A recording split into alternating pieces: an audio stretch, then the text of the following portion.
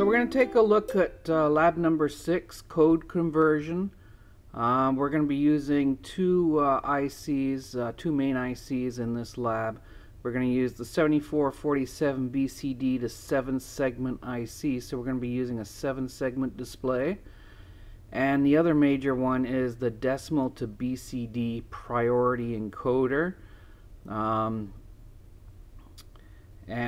This is going to be our 7-segment display. We're going to use one 4.7K ohm SIP resistor and one 4.7K ohm resistor. Okay, this is the first time you've used the 4.7K ohm resistor.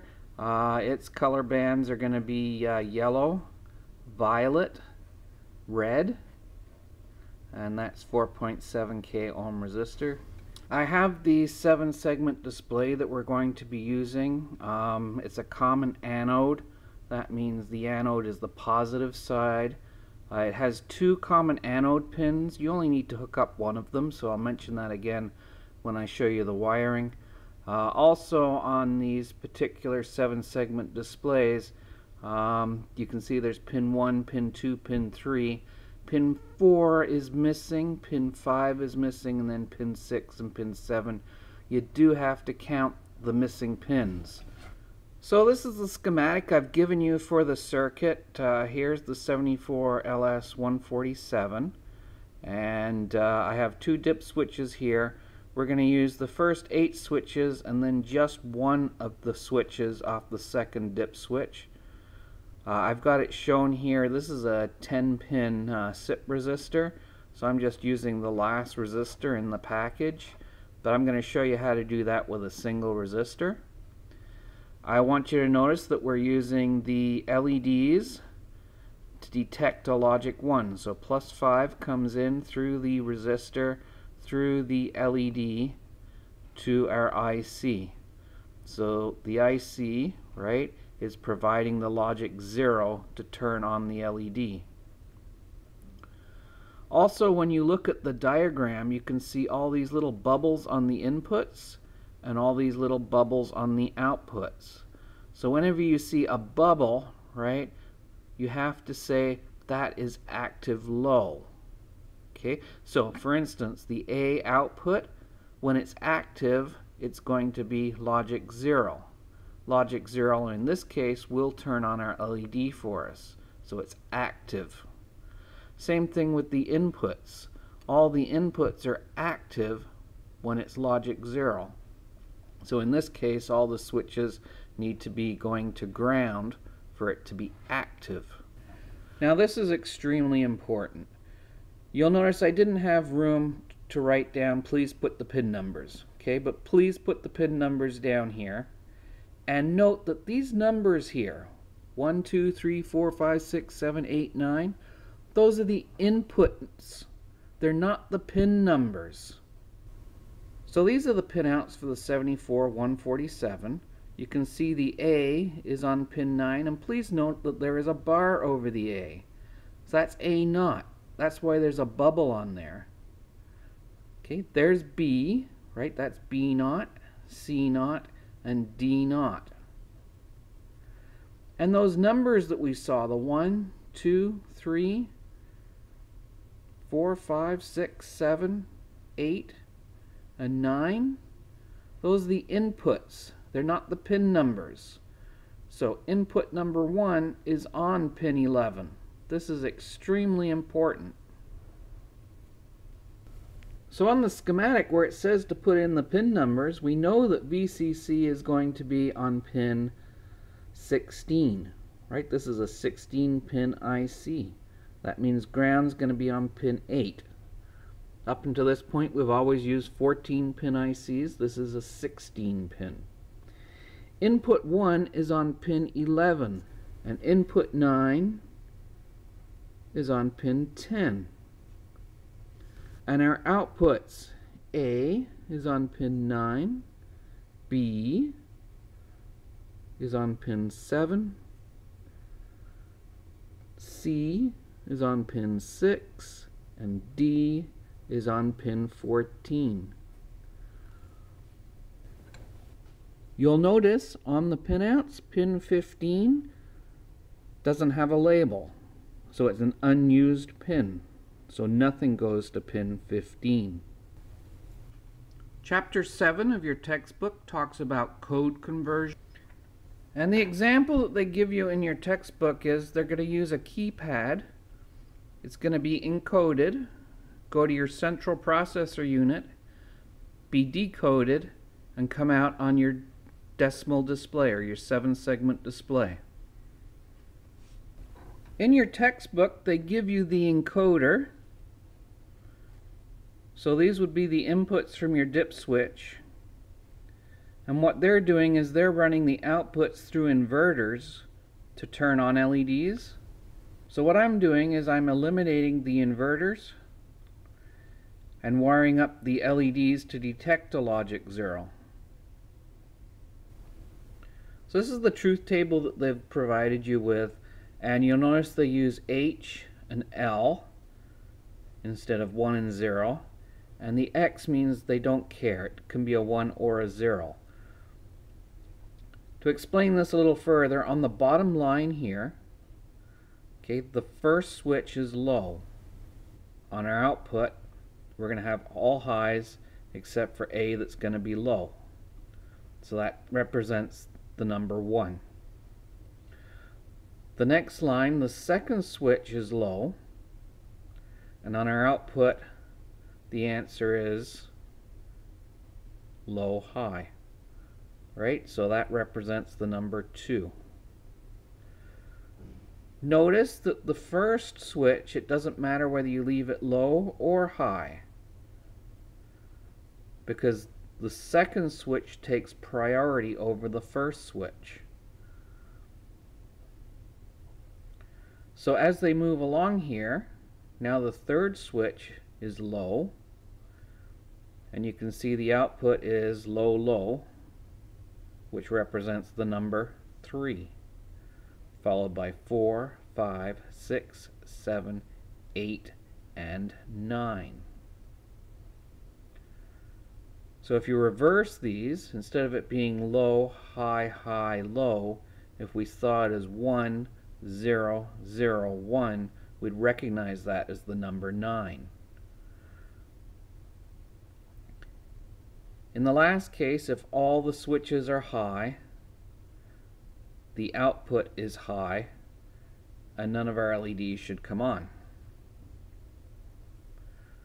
So you can see it goes by a priority. So if the last switch is on, it doesn't matter what all the other switches are doing. All that matters is switch number 9 is on, the output's going to be a 9.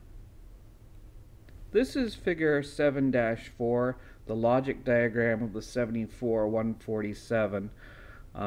It's the decimal to BCD priority encoder.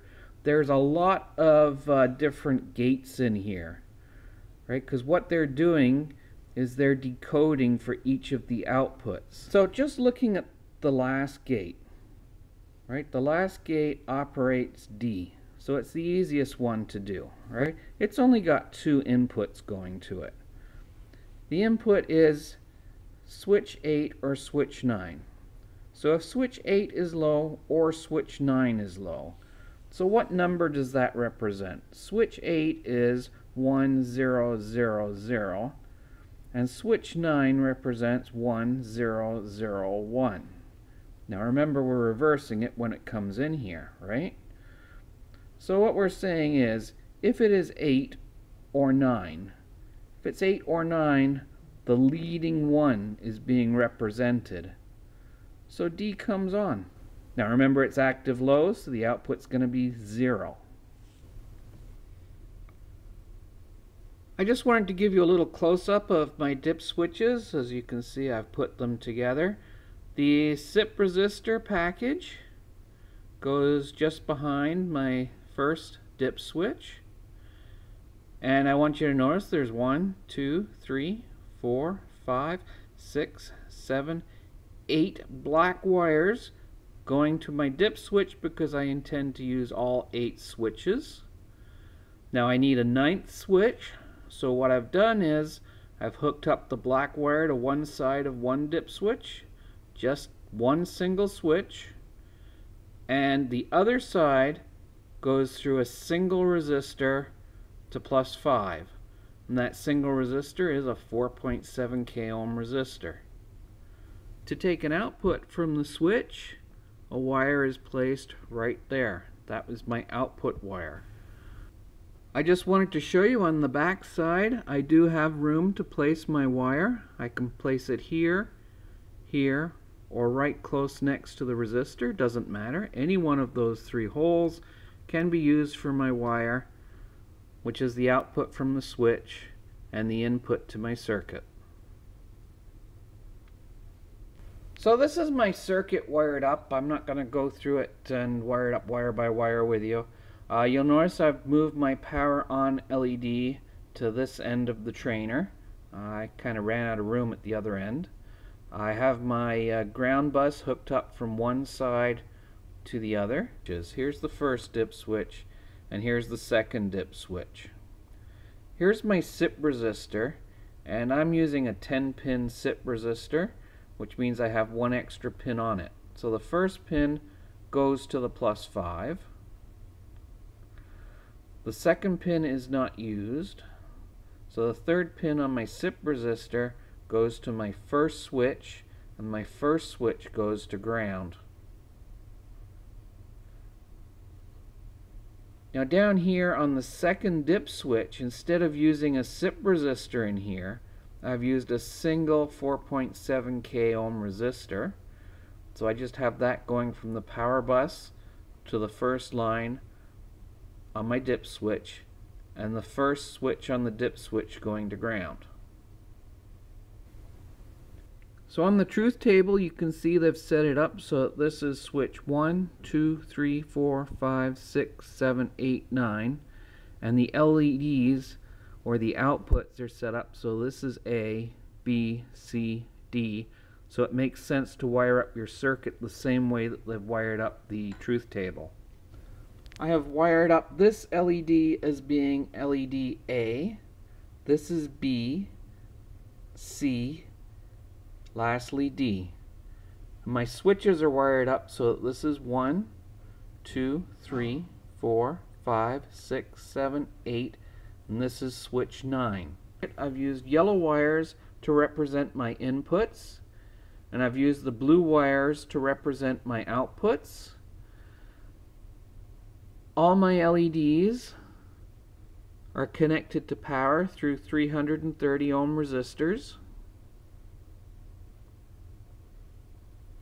and I've hooked up power and ground to my IC.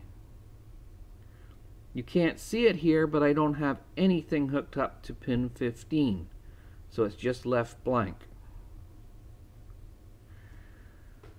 All my switches are up, which is logic 1. My outputs are not on. So when I move the first switch down,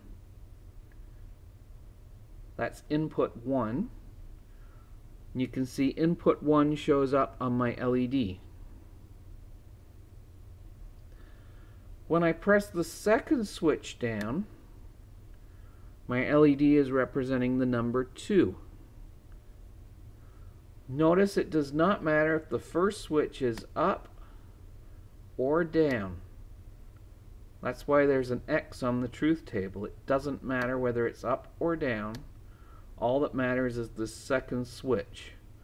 So the priority is given to the second switch. When I put the third switch to ground, I get the number 3 on the output, followed by 4,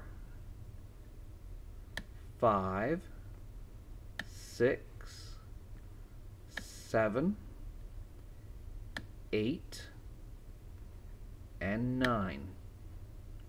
So it doesn't matter where all these other switches are put at, right? Once I go to 9, the other switches don't matter. So I can go down in reverse order.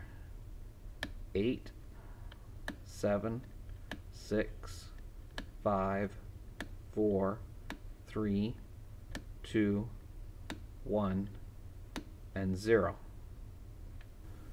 So now we need to fill in the truth table, and we're going to use L and H just like they used in the textbook. So on the first line of the textbook, we can see all the switches are high. So this is the case where all the switches are high and all the outputs are off.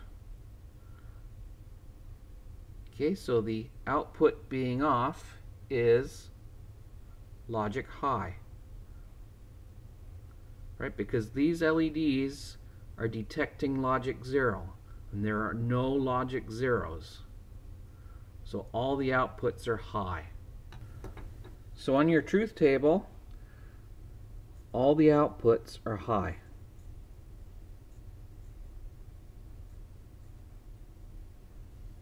Now it's easier to fill in the truth table starting with the last line. That's where switch number 1 is down. Okay, so switch number 1 goes to ground.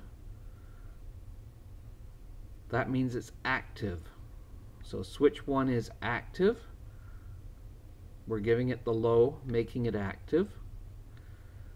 The output on our LED, now this is LED A, is on, indicating that there is a low there. So on our truth table, A was active, so active is low. The other LEDs were not on, so they were inactive or high.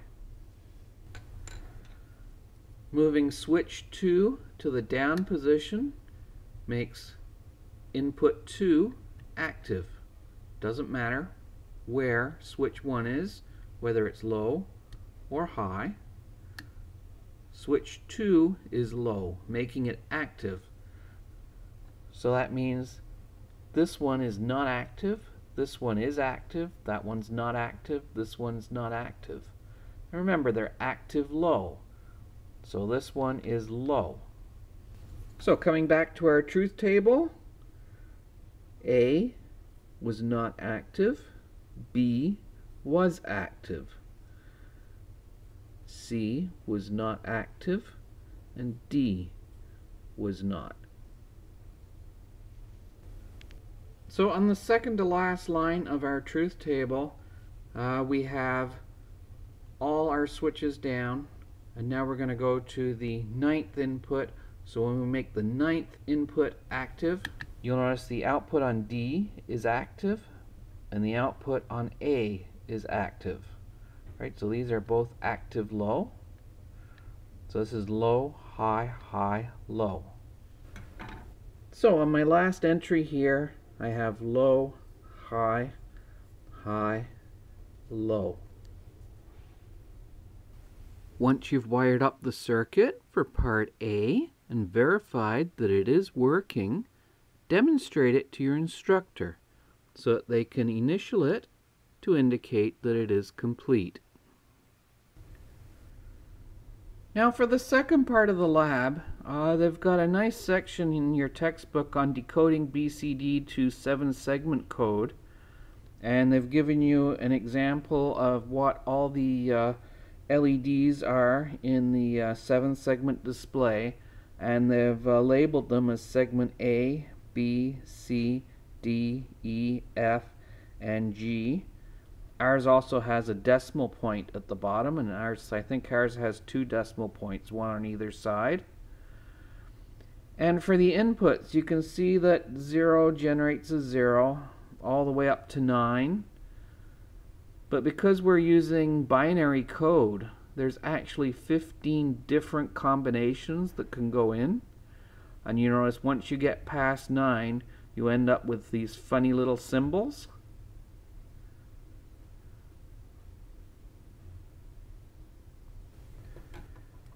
Now your textbook is trying to tell you that each individual segment is an individual LED. So we have the anode, we have the cathode, and the anode has to have the positive voltage coming in. We need a current limiting resistor and a switch to turn it on and off. So it's just like a regular LED that we normally use, except now they're saying that it's going into a package.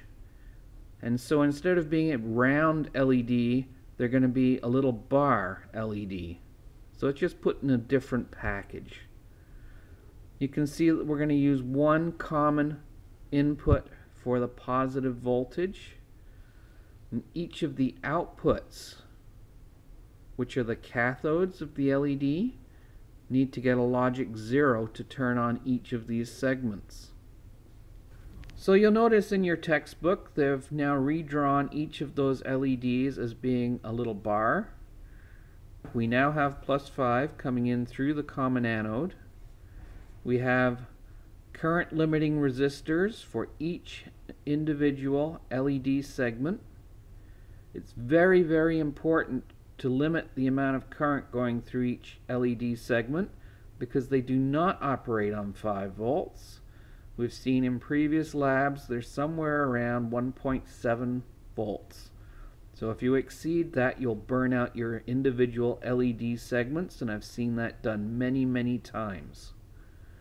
Now in this lab, rather than hooking up individual resistors, I just use a single resistor coming in on the common anode. It saves a lot of wiring and a lot of resistors touching each other. But they've used individual resistors for each segment so that each segment remains the same brightness. If you use one resistor on the common anode, if you light up one segment, you'll get one brightness.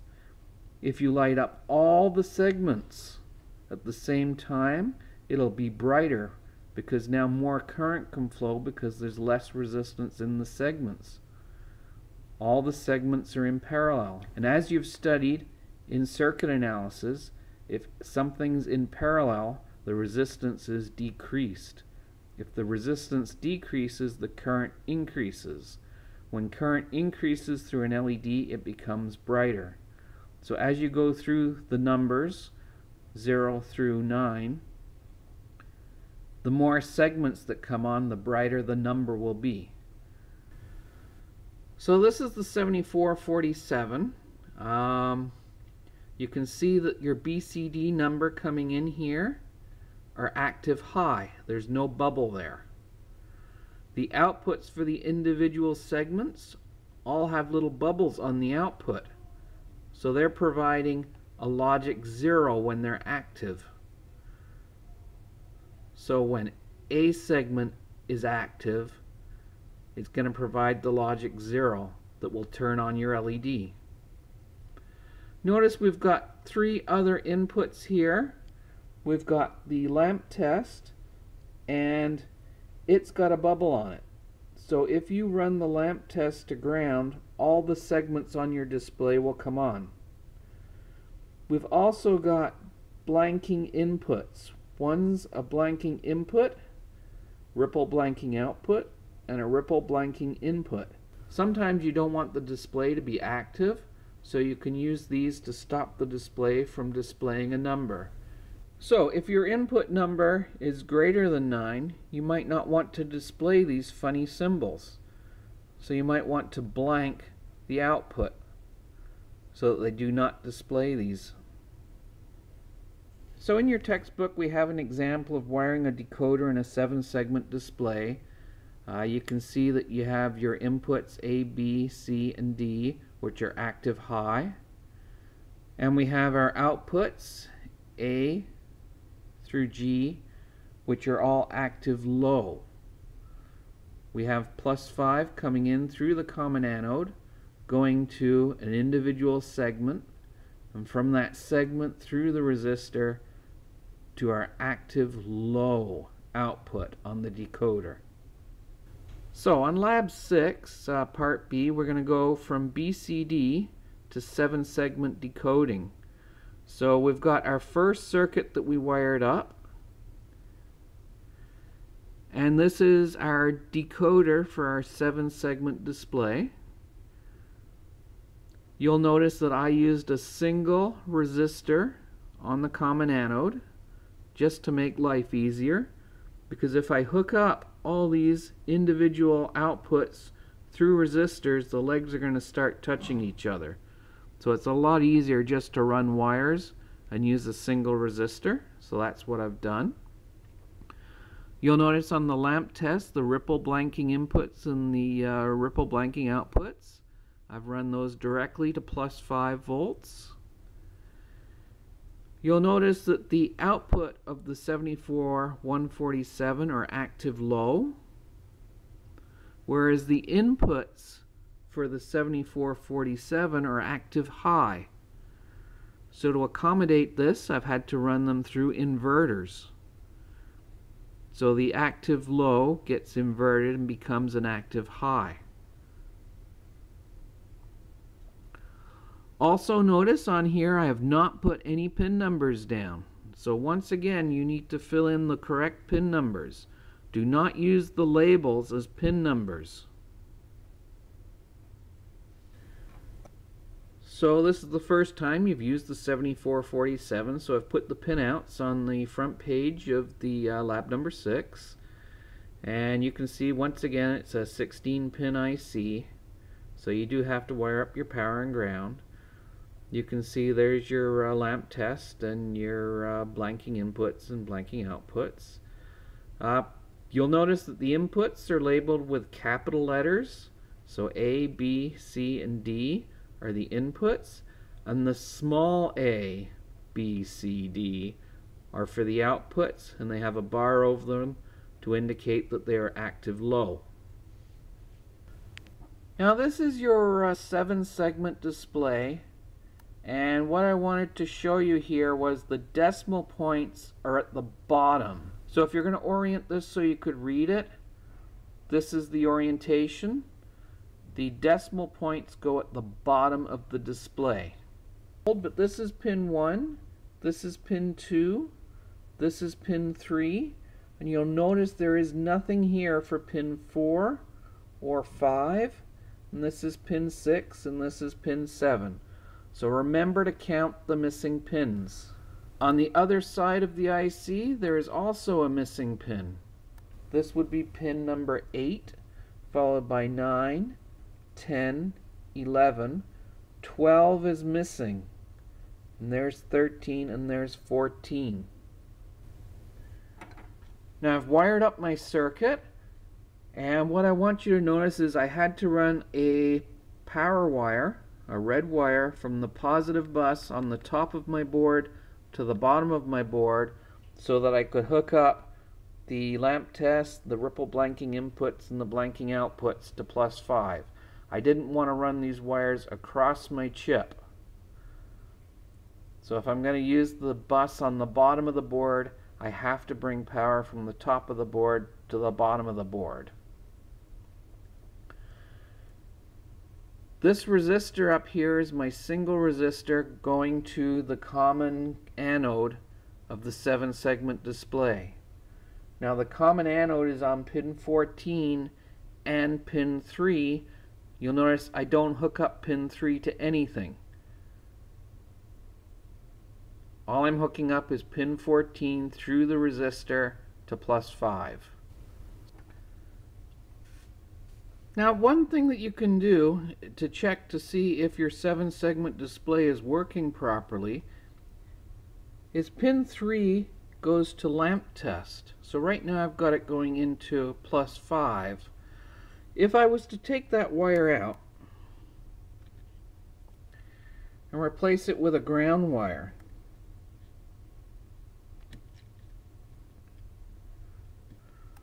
notice that all the segments of my 7-segment display light up, with the exception of the 2 decimal points. If it ends up being some kind of funny symbol, you know you haven't got these wires going into the right holes. So the lamp test is very useful. Now I've just poked some wires into A, B, C, and D. So if I want to try it out and see what a number looks like, let's try the number 6. So for the number 6, A would have to go to ground.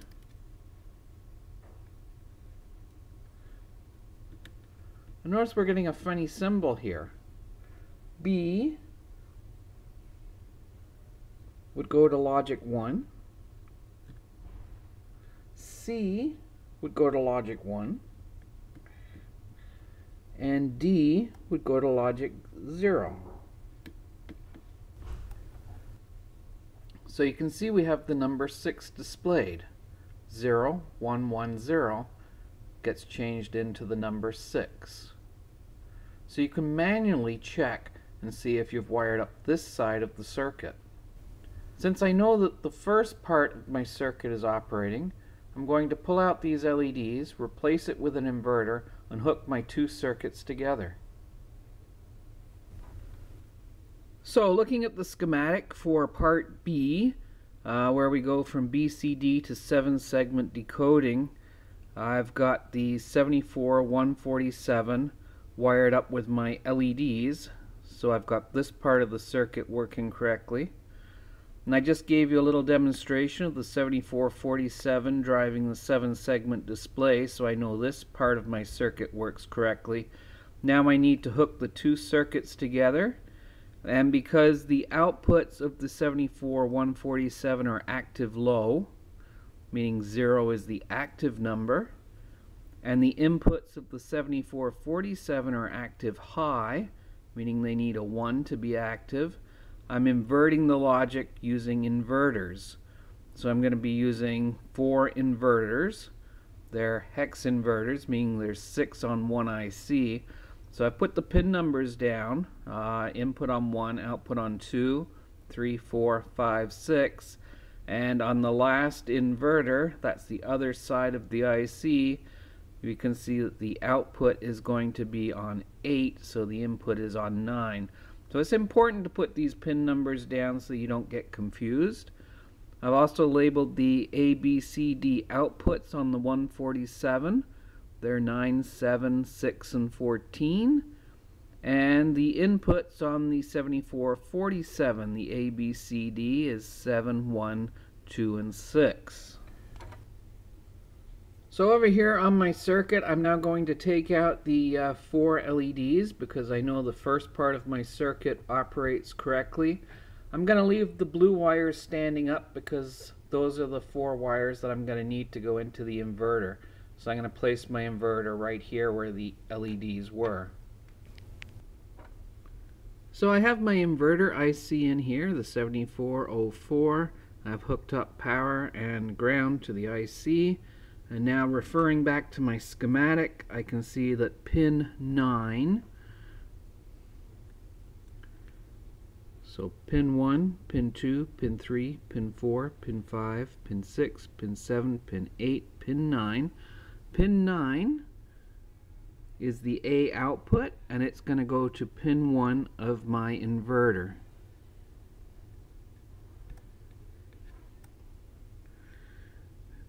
B is pin 7, and pin 7 is going to go to pin 3 on my inverter.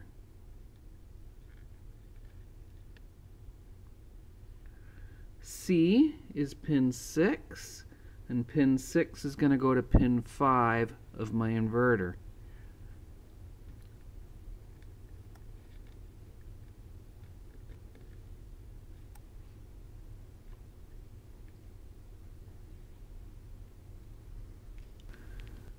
And then lastly, D is pin 14, so it's going to go to pin 9 of the inverter, so pin 9 is down here.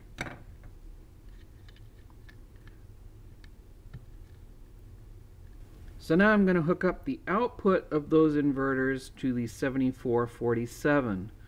So pin number 2 of the inverter goes to pin number 7. So pin number 2 goes to pin number 1, 2, 3, 4, 5, 6, 7.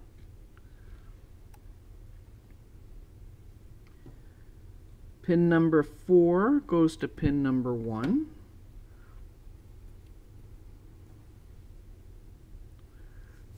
So 1, 2, 3, 4 goes to pin number 1.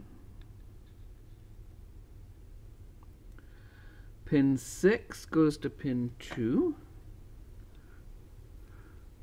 Pin 6 goes to pin 2.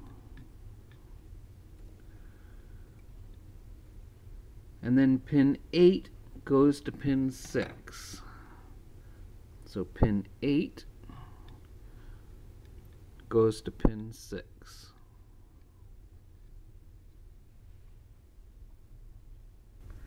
So this is my completed circuit, and as you can see, I've kept the wires fairly neat on either end of my circuit so that when I hook the two together, I didn't have to try and push wires aside to try and hook up my circuit. This really helps a lot. So as you can see, with all the switches in the up position, my output is 0. So if I push down on the first switch, I get a 1. The second switch, 2, 3, 4, 5, 6, 7, 8, and 9. So looking at your truth table, it wants the output in hex. Remember, hex is 0 through F, and decimal is 0 through 9. So the two numbering systems overlap each other. So it didn't really matter if I said output in hex or output in decimal. For our project, the numbers are just going to be between the numbers 0 and 9. So in the first case, where switch number 1 was low, we had a 1 on the output. And then we had a 2, 3, 4, 5, 6, 7, 8, and 9. And when all the switches were high, we had an output of 0. Once you've wired up the circuit for part B and verified it is working, demonstrate it to your instructor so that they can initial it to indicate that it is complete. So I've drawn the schematic in Multisim for lab number 6, part B, and I just want to go over some of these components that I've used here. The first one is the SIP resistor. To get that, you go to Place, Component. The group is Basic, and you want to go to RPAC, and this is a 10-line bust resistor package. So say OK. And when you place it on your schematic, close, you can see that we need to rotate it. So just right click on it and rotate it either 90 degrees clockwise or counterclockwise. Now because we want the first pin to be at the top, we would rotate it counterclockwise. Notice it comes up as a 1K ohm resistor package. So if you double click on it and go to value, you can change the resistance to 4.7K and say OK.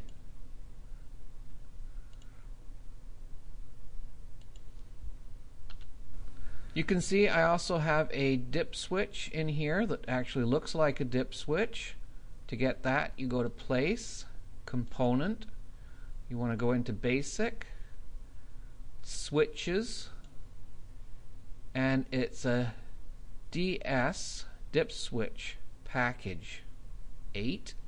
So here's what it looks like. So we can say OK. And you'll also need to rotate that 90 degrees.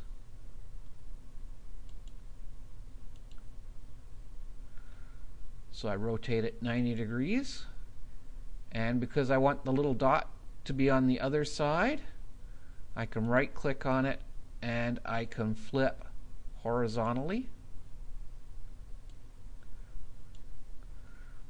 So now the little dot will be closed or goes to ground in this case.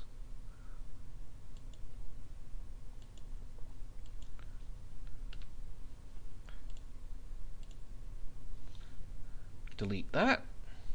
The next component I want to show you is the 7-segment display.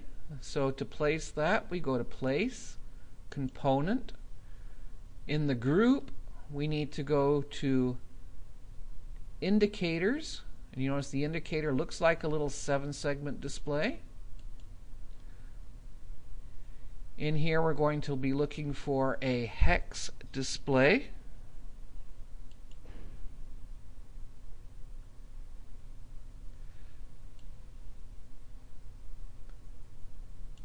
Then we want to go down to 7-segment common anode. And if you click on it, you can see it comes up and looks like mine. So we'll say OK. And you can place that in your circuit. Close. So that's the one I used in my circuit. Now you'll notice on the schematic there are no pin numbers. So to get your pin numbers, you can go to Options, Sheet Properties, and where it says Package Pin Names, make sure that there's a check mark in there, and then say OK. Now it puts all the pin numbers down for you except for the 7-segment display. Because the 7-segment display wasn't a specific part number, there are no pin numbers for it. You'll notice the 7-segment display does not have pin numbers, so you're going to have to place a text box on your schematic and write in the pin numbers individually. To do that, you go to Place and Text, and then where you want to place your text box, you just do a mouse click and it brings the box up for you, and then you can just type whatever you need to type in there, followed by an enter to get to the next line. And when you're done, click elsewhere on your schematic. So I don't need that. Now I want to show you the simulate. We can simulate this 7-segment display. If I go to simulate, and you'll notice the display is completely blank. And when I click on any of these switches, nothing happens. So turn your simulation off. And what we need to do is go to our 7-segment display, double click on it, and go to Value, and where it says On Current, ION, change the 5 milliamp to 1 milliamp and say OK. Now run your simulation and the display will come on. It's because we're using a 330 ohm resistor, we have to tell the display to expect less current. So then as you go through your dip switches, it should operate exactly as you wired up your circuit. So the first switch gives us 1, followed by 2, 3, 4, 5, 6, 7, 8, and 9. So now to copy this into your Word document, you have the option of dragging a rectangle around everything you want to copy, pressing the right click button and go to Copy,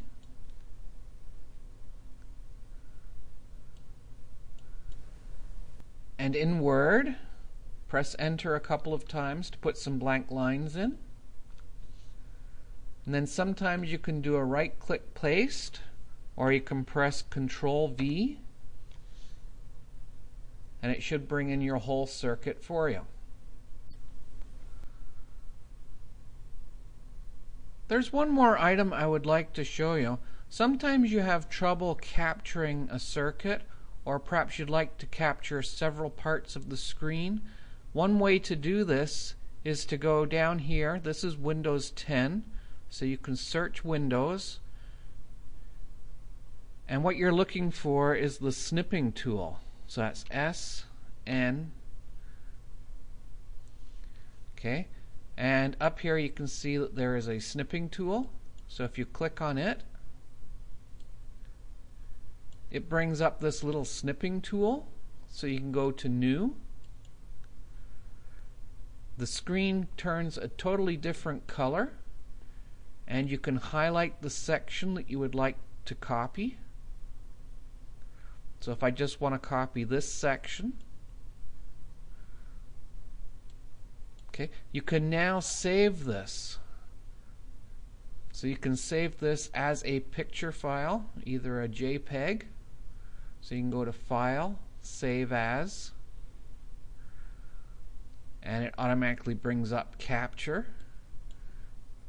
But you can save it anywhere that you would like to. So you can go through your directories. So I've been saving mine on the E drive and in websites. So I'll call this thing Screen Capture. On the last page of the lab, there are 10 questions for you to answer and hand in. If you are looking for answers, open your textbook. Page 1 of the lab shows some hints. In this case, it's solve problems 7.1 through to 7.20.